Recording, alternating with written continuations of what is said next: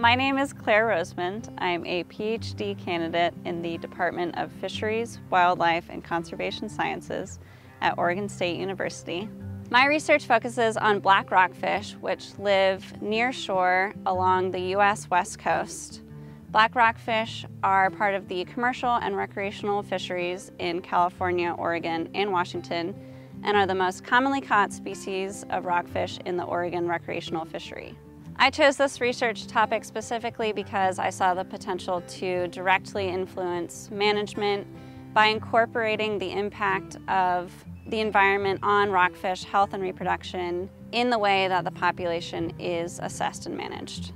In order to manage fish populations and for those populations to persist, we need to know something about their reproduction and how that might change under different scenarios.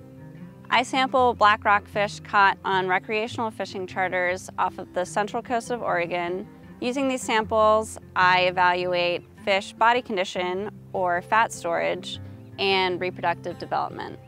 So far in my research, I've learned that ocean temperatures influence black rockfish body condition, with fat storage being lower during the hottest conditions. This matters because prolonged periods of hotter than normal water temperatures have occurred on the West Coast multiple times in the last 10 years and are predicted to occur more often and with greater intensity in the future. Lower body condition associated with high water temperatures may affect rockfish survival and reproduction, possibly leading to less productive populations. Being able to predict the better or worse years may allow managers to adapt management to changing health of the population. That might mean more fish for recreational and commercial fishers one year and less the next year, but if we're able to account for that in management, that hopefully will ensure the long-term sustainability of the population.